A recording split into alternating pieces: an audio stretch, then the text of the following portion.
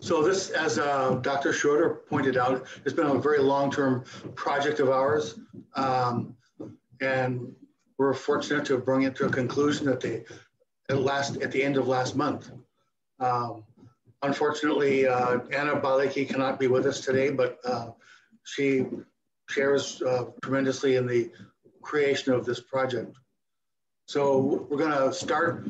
I'm going to begin the presentation myself, and then we have a segment that Per will address in a few moments, and then we'll conclude with the slides that Anna would have presented, but I'll be presenting on her behalf. So this map is just an orientation map, just to show where is Sikkim in the Himalayas for possibly a few, probably none in this group, but some perhaps who don't know where Sikkim is located between Bhutan and Nepal. And then the Chumbi Valley is important in Sikkim history, as we will see in the coming slides. The project began approximately the year 2000 when we were invited by Her Majesty Ashi Kesong to work on this project on her behalf. And it was her wish to have a modern English translation of the royal history produced to represent what her own grandmother wrote with the Chogyal back in 1908, or was completed in that time frame. So that's the text that we started with. We also worked with a draft translation that was done in the 1909-10 time period by the famous Sikkim scholar Kazi Dawa Samdu. The original manuscripts that we worked from were very difficult. They were like Xerox of a Xerox of a Xerox. And so we had struggled with some, and then later on we got better quality manuscripts and the work made faster progress. These manuscripts, both what we call the Denjum Gilrup, or BGR, and the translation by Dawa Samduk that we call HOS as abbreviation, were never finished when the authors passed away. The Denjum Gilrup, for example, has no title page, and there was no colophon in the conventional sense. It was just unfinished. There are many dates internally that were never filled in correctly or completely. Similarly, the History of Sikkim manuscript by Kazi Dawa Samdu has many problems. There were copies at the British Library and India Office Library in London, but in Xerox form. And when we availed ourselves of those and began comparing to the text of the manuscript in Tibetan, we found many, many differences, to the point where our work at least began directly from the Tibetan manuscript and not from Kazi Dawa Samduk's translation. In addition to those manuscripts, we also used Royal Palace documents from the Sikkim archives, as well as the British Library's Endangered Archives manuscripts that are just now becoming available to the public to access. Also, photographs, artwork, maps, text boxes, which we'll explain in a moment, other original Tibetan texts that are cited in the Denjum Gilrup, which we obtained either we had copies ourselves or we made available from the Tibetan Buddhist Resource Center in New York. There's been quite a lot of scholarship on Sikkim by numerous authors, and we've incorporated all of that into our book. I want to focus for a moment on the manuscript that we worked with. This is the principal Denjum Gilrup manuscript. And as you can see, it's written in the Tibetan cursive script, Kyuk. And there's approximately 150 foolscap sized pages of this document with no breaks, no paragraphs, no punctuation mark, just straight text from top to bottom. So it was very difficult to keep a track of where we were in this manuscript. And I believe personally that when Kazi Dawa Samduk did his translation from a similar earlier version of this manuscript, that he lost track of his place, which accounts for some of his mistakes, as we can talk about more. I used colored sticky markers to make sure we kept track and didn't lose or drop any lines. The beginning prayer of this manuscript is in the Ume script, as people are familiar with from Tibetan studies. And this is the version from the Bhutanese cursive called Joyik. We had a Joyik and a cursive version of this text.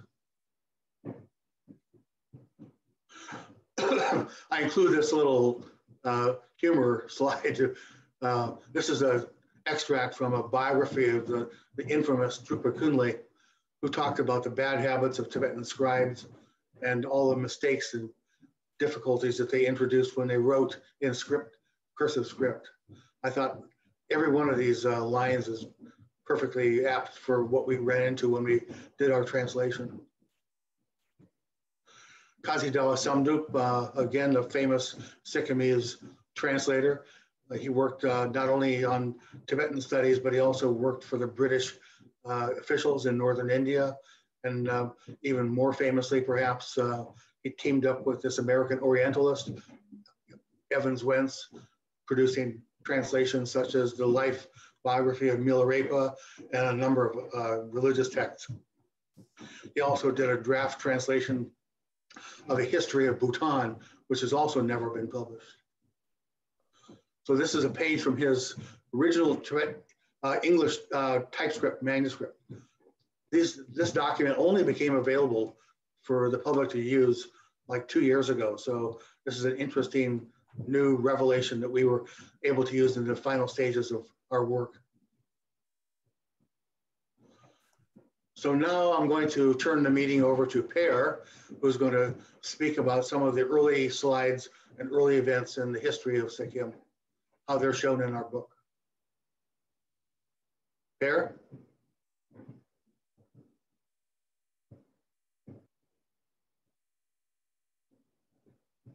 Per Sørensen. Now, can you hear me now? Everyone hear me? We hear you. Yes, yeah, we hear you. Wonderful, wonderful. Thank you. Thank you, John, for this introduction. Actually, before I delve into this topic, I would like to make an overview of the text. You have highlighted it, but I would like to say at first sight, the text proved to be a very traditional in its thematic structure and layout, organized along similar narratives prevalent in Tibetan Buddhist historiography. Actually, it's also modeling Tibetan historiography along long stretches of it. And of course, it's all classical Buddhist topics, at least the first part. Yet at the same time, it does raise a number of points, and it does deviate from what so far have come to light in this traditional genre by attempting to include mixed literary rubrics, straddling historiography, genealogy, and interspersing the narrative with selected quotation from official archival dossiers. The works end with a lengthy, I think John has mentioned it, autobiographical narrative that does seem to show influences, however faint and scant, from Western literature, not least in its candid tone, namely the autobiography style of Jessie Drømmer, the Queen Consort. Evidently, its writing or compilation must have taken years in its making and went through many hands. As said, Jendong Gerab terminates with a lengthy first person and quite outspoken account written, at least dictated, but basically written by the Queen Consort Jessie Drømmer herself. From beginning to end, the text appears to have changed perspective and format in terms of topoi and content from classical to modern issues, shifting from religious to secular modes of retelling, as well as displaying a marked shift in the language and diction employed. This alone makes the text quite unique, also in the fact that it had been authored either in part or under the active supervision of Jessie Drømmer herself, who clearly was engaged in supervising the entire writing process. Again, we should like to highlight that the narrative proceeds in its text, of course, chronologically and linear from the legendary and mythical beginnings until 1908, the year of its compilation. Overall, Jendong Gerab is clearly modeled upon classical Tibetan historiographical and biographical treatises, using the traditional Tibetan Buddhist written lingua franca known as Chökyi, at least in the first part. It follows in particular the standard procedure and the thematic rubrics known from Buddhist treatises and historical texts in Tibet, both in terms of selection of sources, their setup, and in particular diction. It is quoted throughout the earlier chapter. It is the prosematic mode of Belma, interspersing the narrative prose with verses whenever appropriate, using canonical authority citation to provide time-tested arguments and legitimacy to the historical issue. Now, and let me go to the first slide here, which will be part of my part. It is, of course, very important to remember that the most decisive and controversial issue in Denton Getup is arguably related to this issue, namely the divine and celebrated origin of the Namgyal dynasty itself. The ethnogenetic origin of the ruling house is an issue that is addressed in most royal genealogies, mooted in order to provide the necessary legitimation to the throne. The role of the kingmaker would put the first king on the throne, some of them even themselves coming from landed nobility and even having roots back to the Tibetan kings, which shows that they were acting in that way and try really to copy or imitate in a small way a kingship which were known to them from the Yarong period. And the ancestry and ultimate origin of the prospective rule is here in this text duly chronicled, and the Denton Getup goes to a considerable length in its fact-finding endeavor to marshalling a long list of different arguments and textual references to underpin a viable, untested ancestry, not least by querying and foregrounding some from others. The most popular argument is this one, the long debated claim that the progenitor of the dynasty, the first king, the first Namgyal, descended from Kham Minyak. Central to this claim is that a member of this local royal or noble Kham Minyak came from the line of Ao Dong. But in order to understand that, we have to remember Minyak, of course, is a term used in Tibetan going back to the Minyak dynasty, the Sishas in northeast. And it disappeared in 1227 when Genghis Khan was attacking the area northeast of the Kokonor, the Blue Lake. And through this diaspora, many of the Minyak people went down to Kham Minyak in the south, which are quite distant from Sisha. Some went to Sakya to settle Tibet and set up their new ruling house in Ladechang in Namgyal, the city. And yeah, we can keep and move to the next one, John. Anyway, the story is that in the 7th to the 9th century, this area of Minyak into the northeast in Amdo were controlled by two proto-clans, namely the Dong and the Dong. It sounds like being the same, but it's not. Stong and Dong. And Dong actually stayed on in the area after the disappearance of the Yarong dynasty in 1842. And they moved in to get a lot of positions during the coming Sisha dynasty, which ruled from 980s until 1227.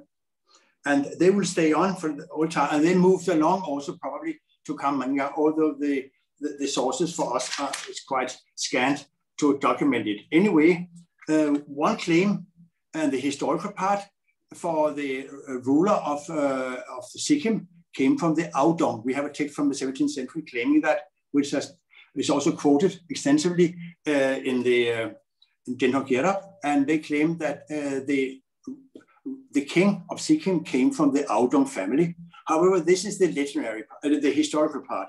There's another stream of arguments presenting they are definitely more legendary. Some of them claim that the king came from Muruk Tsenpo, one of the sons of Tisungdesan, claiming that he went down to the south. Actually, he was exiled, and he has been used as a fountainhead for some of the big families in Bhutan, been used for Sikkim, and also actually we know the Dong families. Some of them went down to Sherpas in Nepal, eastern Nepal, and some went even to the Tamang Takali around Kaligandaki. So this is probably a legend which has been moving around in the border area of Tibet, in the fringes of Tibet, and we have problems of identifying the interrelationship between these segments of people coming allegedly from the Dong clan. But this is an interesting topic which has been highlighted in this text very briefly. Again, back to the legendary part, which has been marshaled as arguments in this text is also the story of Buddha Temple, but also they are quoting and referring to the fifth Dalai Lama in the sense that they are quoting some of the stories that the king of Sikkim actually came from India and was related to Indra, to a pioneering Vajrayana king called Indrabhuti and King Tsa in the legendary area of Sahor. But of course, all these stories are again reflected in the fifth Dalai Lama's biography, who himself have Minyak roots in his family, coming from the Changtak rulers, come from Namgyal in Tsang province. So they're probably, this is evident from the sources, they're probably listing a large number of sources in order to try to convince the readership of the divine and celestial origin of the Namgyal dynasty. So we can move on. We see here, oh, sorry, for the lineage. This is first of all in all 5 lineage charts we have. Become much more detailed later, but we'll see here the beginning, the story of the Minyak ruler or chief who went from Minyak, probably around Datsedo or Kangding. This is the area which was later in the 19th century controlled by the Lachak rulers until the Chinese invaded Tibet.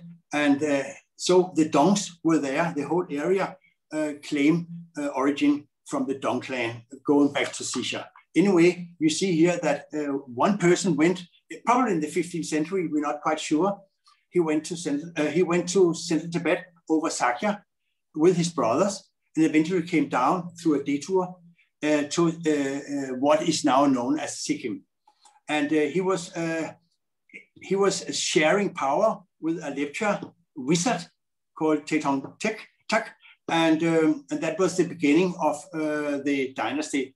It was born at that period. But of course, the Nyingmapa Dzogchen and Katok Nyingmapa tradition was very important in forging this kingship. So we probably have a combination of many things going down in this text. What can I say more here? We should move on now to the next slide. Again, an example of what has been used, especially the first part of the text, of course, the quotation for what, not mainly treasury. I won't go into that.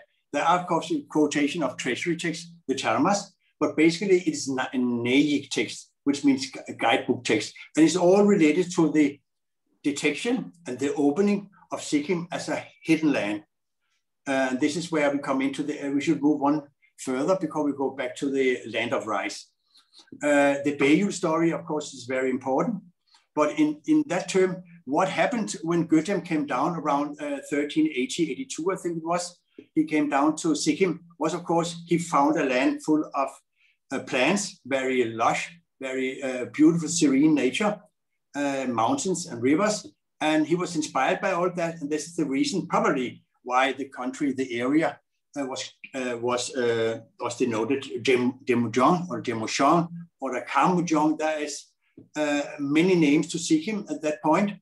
And the crucial thing is that he was, as a pioneer, the one opening, and he was, of course, followed by others, many others who opened up and who has using this guidebook and wrote guidebooks themselves in order to encode and decode the area. And they have different doors, like most of the Pema and Kembalong and Sari, all the other Bayus we have in Tibet. But for various reasons, Sikkim is, of course, considered the most prominent among them. And as many other historical narratives in Tibet, they are using prophecies in order to highlight this. Guru Rinpoche, which is the key factor in referring to the past for legitimizing the development or the finding or the discovery of Charmas, is, of course, the Guru Rinpoche, and in this case also, and we have, of course, access to, and it is affluently quoted in the Drentong Gyalrap, many Nayiks, which are all lauding the wonders of Sikkim.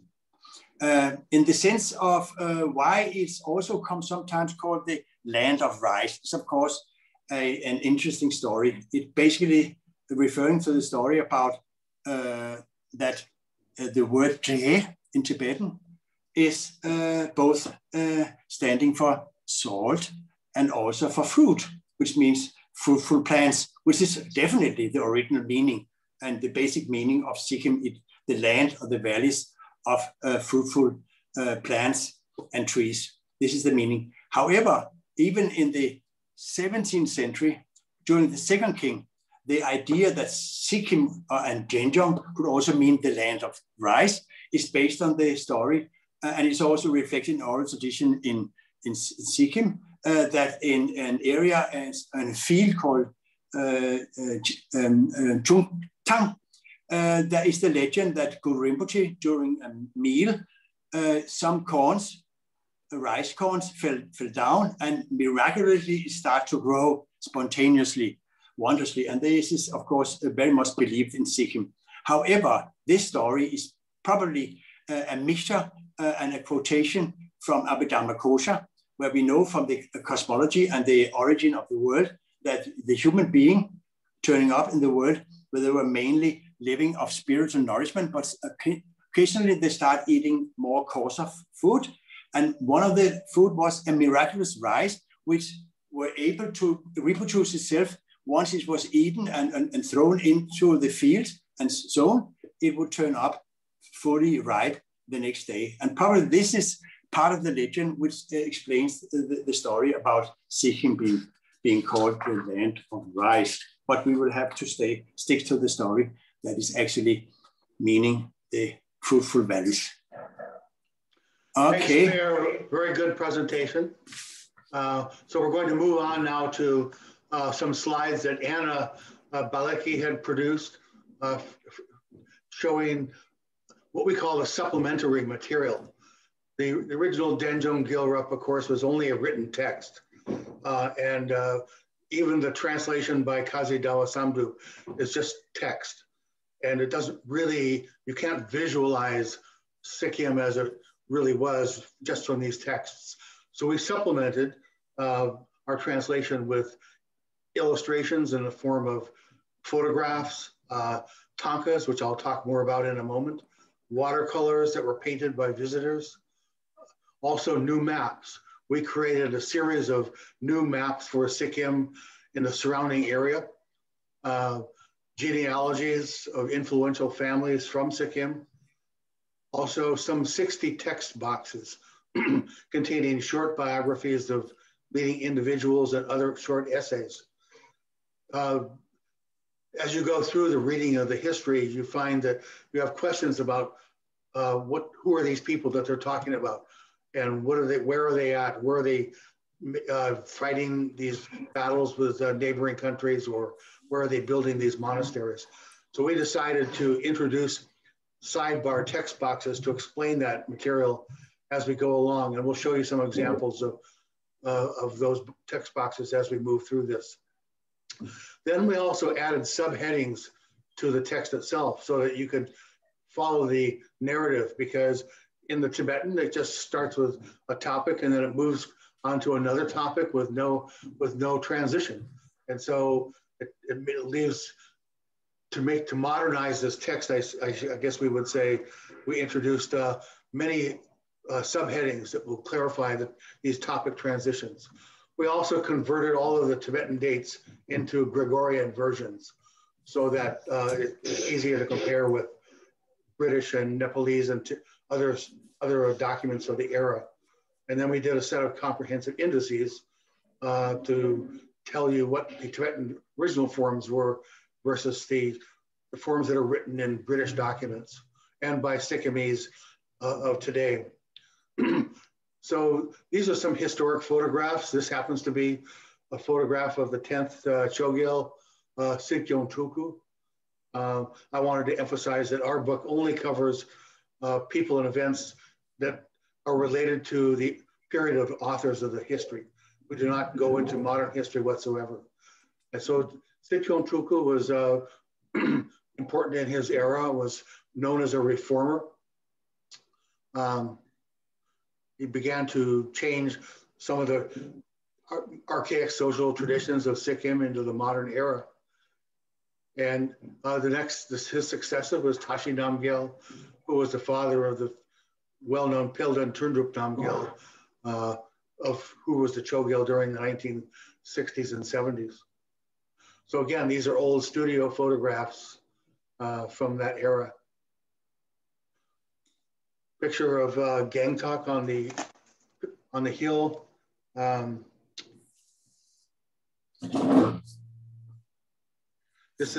These photographs come from all over the world. They were collected by Anna from numerous museums and libraries globally, as well as from private collections in Sikkim, Bhutan, and elsewhere.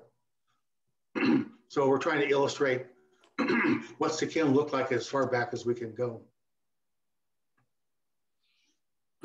So this is a picture of Gangtok in the 1900s. And this is from the Joan Schneider Hodges collection.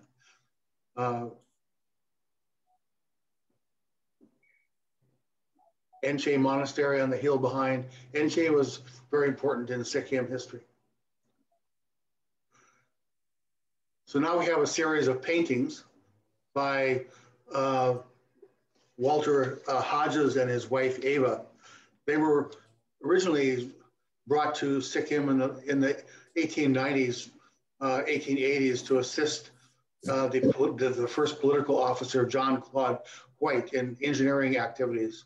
But they took up watercolors, or they already were watercolorists, and they did a series of paintings that are quite remarkable. And we don't think they've been published elsewhere until now. So we're showing these. This is the first Gangtok Palace, destroyed in the 1897 earthquake of it. And many, many buildings in Sikkim and India were destroyed in this same earthquake. This is the second Gangtok Palace, completed in 1900. Again, by Walter Hodges.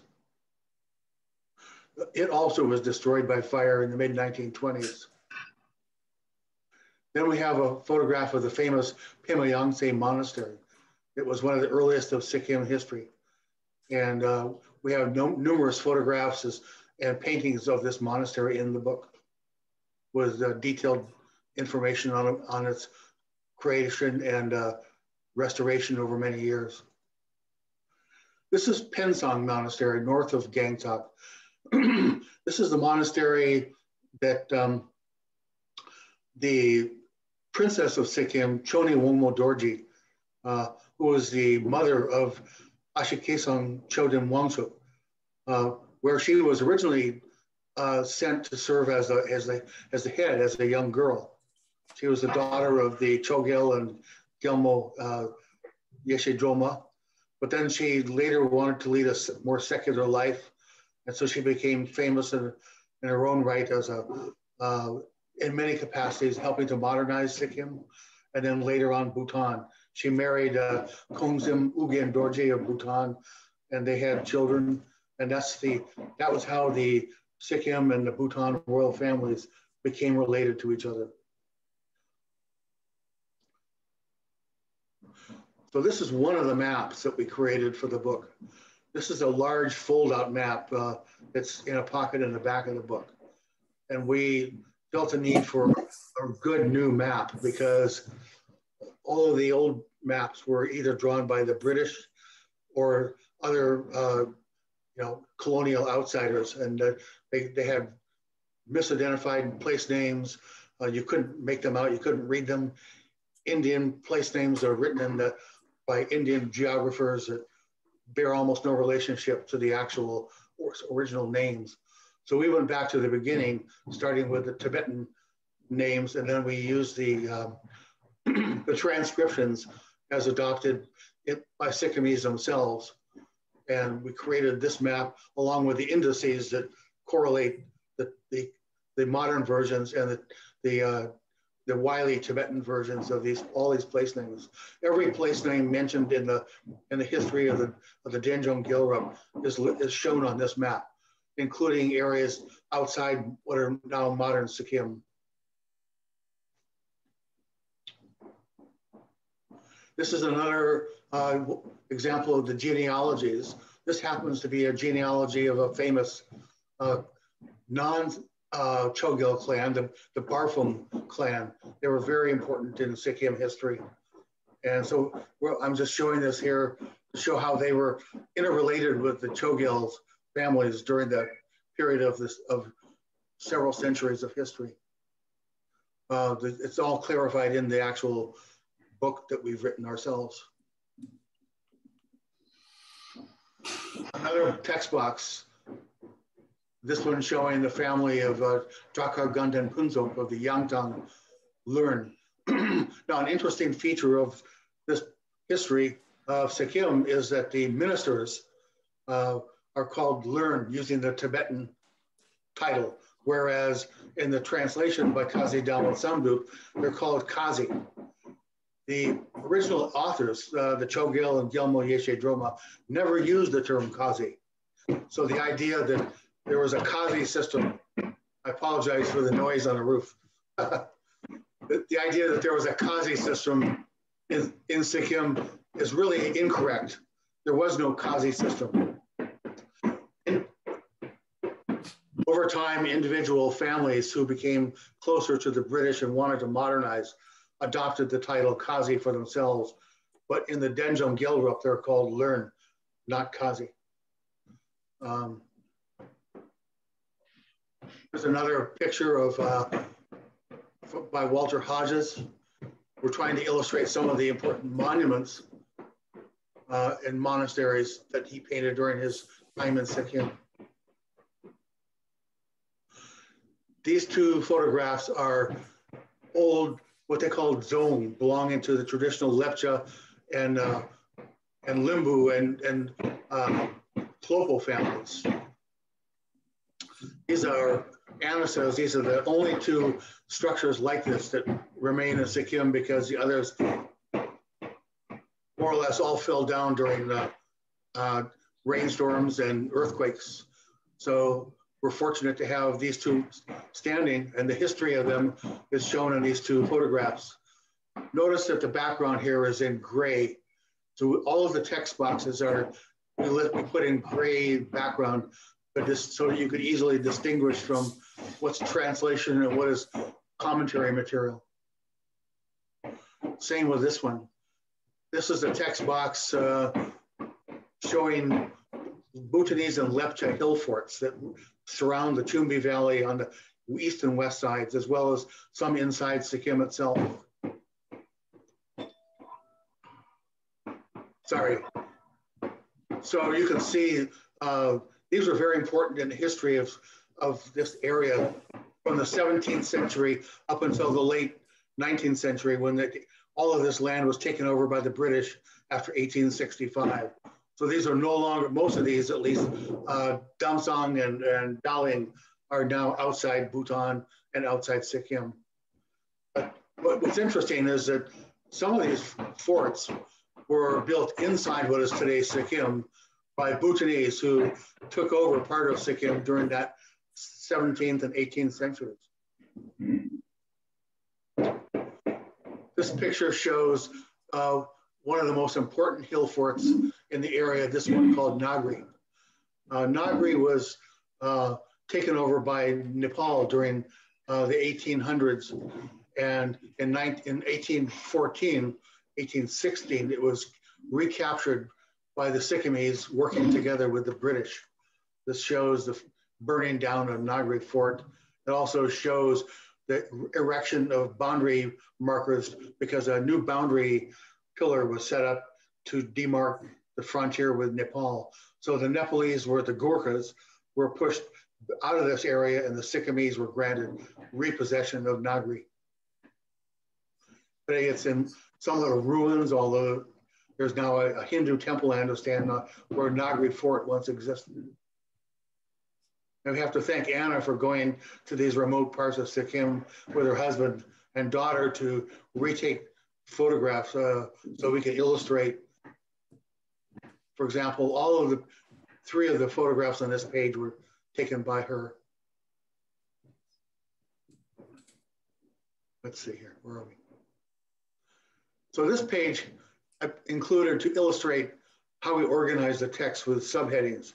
You see there's a subheading that says the Gorkhas capture the Sikkim palace of Reptinze. And that text is not in the original Denjom Gyalrup. And there are many subheadings like that we introduced as it transitions from one topic to another. On the right-hand side, you can see an example of where we converted the dates to the Gregorian system using tables from Dieter Schuh's book, 1973, and also tables produced by the Swedish scholar Svante Jensen from the Pupa calendar system.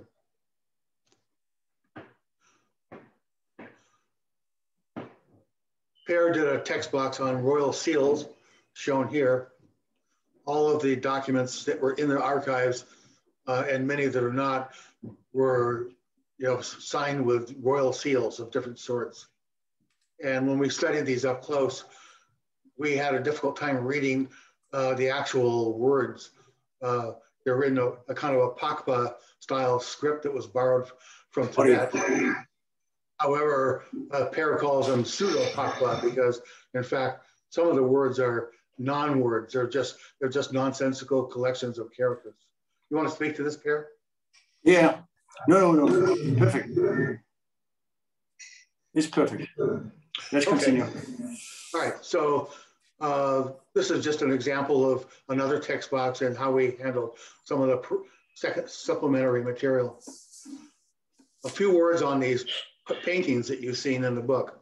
In the 1960s, this painter, Rinzing Hladrup Lama, was trained as an art student by a famous Tibetan artist who came through Sikkim. And Rinzing Hladrup Lama's work was so good that he was highly lauded by this Tibetan skilled artist working for Tashi Lumpo, if I remember right.